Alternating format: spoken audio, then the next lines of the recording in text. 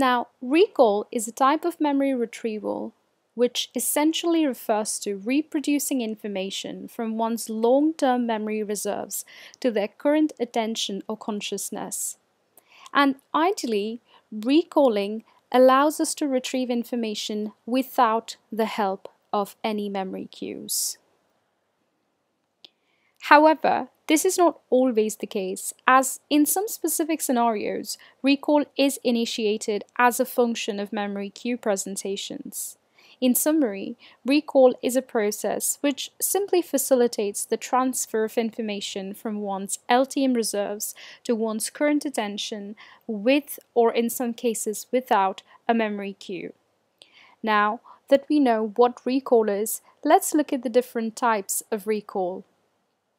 There are three key types of recall. The first one is a serial recall, the second one is free recall, and the final one is cued recall. Let's look at each of these types of recall in a little more detail. Serial recall simply refers to recalling information sequentially in the order in which they have occurred. For example, if a friend asks you about your morning routine and you recall the events in the order in which they occurred, such as woke up in the morning, brushed my teeth, washed my face, took a bath, and finally had my breakfast, you essentially undertook serial recall. Now, two types of effects can impact our serial recall abilities and the accuracy of serial recall. The first effect is referred to as the recency effect, and the second is referred to as the primacy effect. Recency effect occurs when we tend to recall the information that was active in the most recent past. For example, in a study undertaken by Glasner and Kunitz in 1966, they observed that participants tend to recall the words in the end of the list better than those in the middle of the list. The recency effect has also been considered as evidence for the existence of short-term memory storage, or STM, and thus evidence for the Atkinson and Schifrin's multi-store memory model, which we covered in the last memory storage video. Now, the second type of effect that impacts serial recall is the primacy effect. Primacy effect refers to the ability to recall those events or information which occurs or appears originally in the earlier part of the list or an earlier time, that is, which were right at the start or beginning of an event or a list. The same study by Glasner and Kunitz, undertaken in 1966, found evidence for the primacy effect. In the same study, they observed that participants were able to better recall the words at the start of the list, along with the words in the end of the list, showing evidence for the recency effect, but not so much those in the middle of the list. Now, the primacy effect finds evidence and support for the long-term memory storage, or LTM reserves, that we discussed in our previous video, and therefore the primacy effect also finds evidence for the Atkinson and Schifrin's multi-store memory model. Moving on, the next type of recall that we cover is free recall.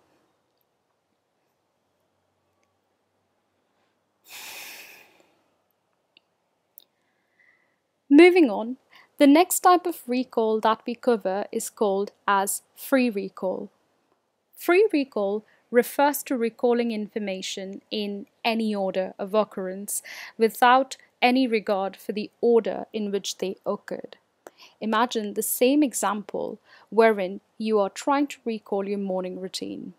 If your friend asks you to recall your morning routine and you start with recalling that you first woke up and then undertook the other activities like washing your face, brushing your teeth, eating your breakfast and bathing, then you just undertook free recall of the activities you did in the morning, even though the order in which you might have done them was not maintained in your recall.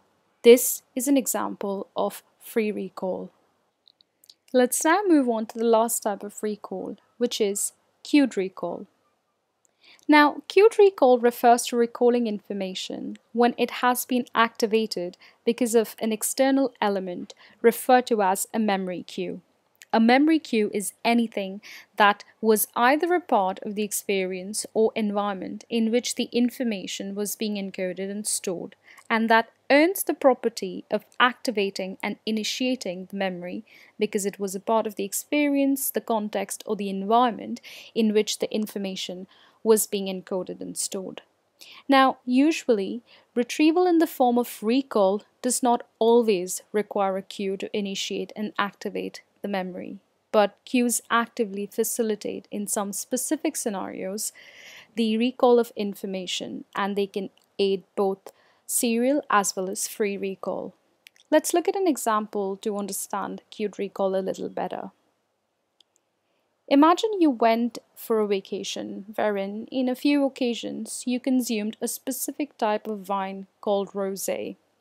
Although you did not actively mean for this drink to be associated with the encoding of the vacation memories, the drink becomes a memory cue such that in a different occasion, when you see or drink rosé, you immediately recall the information about your vacation when you had this drink and all the associated events that might have occurred. So, this is an example of a cued recall wherein the drink rosé becomes a memory cue because it is a part of the experience of the memory of your vacation and thus gets associated with these memories of your vacation, whereby enabling a cued recall of the same in an unrelated occasion. And in fact, memory cues play a very important role in scaffolding memory retrieval. Let's dive a little deeper into this and understand memory cues a little better and understand how these cues can impact our memory retrieval and recall. As stated before, memory cues are any item, context, or situation that share similarities with the items or information stored in one's memory, such that they have the power and ability to evoke the alike items and information stored in one's memory, such as the memory cue rosé that we just observed in the example of rosé and vacation. Memory cues can be of various types. They can be auditory memory cues, visual memory cues, odor-based or smell-based memory cues, and contextual memory cues. Let's now move on to understanding the concept of encoding specificity principle, a principle that explains how memory retrieval cues help us in retrieving information. Now, the general principle that underlies the effectiveness of retrieval cues is the encoding specificity principle that was proposed by psychologists Stelving and Thompson in 1973. This principle states that when people encode information, they do so in specific ways. For example, take the example of a song on the radio that you heard. Perhaps you heard it while you were at a terrific party, having a great philosophical conversation with a friend. This song became a part of the whole complex experience, just like the drink rosé in our vacation example. Years later, even though you haven't thought about that party in ages, when you hear that song on the radio, the whole experience rushes back to you. In general, the encoding specificity principle states that the extent of retrieval cue matches or overlaps the memory trace of an experience, it will be active in evoking the memory. In a classic experiment undertaken by the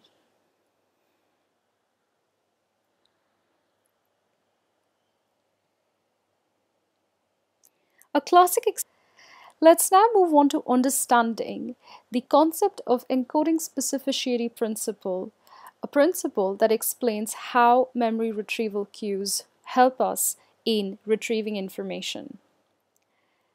Now, The general principle that underlies the effectiveness of retrieval cues is the encoding specificity principle that was proposed by psychologists Stelving and Thompson in 1973. This principle states that when people encode information, they do so in specific ways. For example, take the example of a song on the radio that you heard. Perhaps you heard it while you were at a terrific party, having a great philosophical conversation with a friend. This song became a part of the whole complex experience, just like the drink rosé in our vacation example. Years later, even though you haven't thought about that party in ages, when you hear that song on the radio, the whole experience rushes back to you. In general, the encoding specificity principle states that the extent of retrieval cue matches or overlaps the memory trace of an experience, it will be active in evoking the memory. A classic experiment on encoding specificity principle was undertaken by researchers Gordon and Badley in 1975. In this study, participants had to memorize a set of words in a unique setting. Let's call it context A.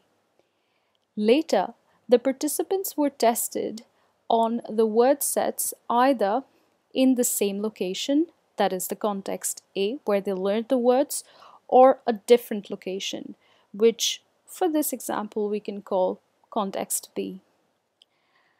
The results of this study indicated that, as a function of the encoding specificity principle, the students taking the test in context A, when they'd learned the words, were actually able to recall more words than the students who took the test in context B. In this instance, the physical context, which is where they took the test itself, proved to be working as a cue of retrieval. If you found today's video helpful, then please make sure to subscribe to Brain Cyclopedia for more such content. Also make sure to like this video, share this video with someone you think will benefit, and send a comment below.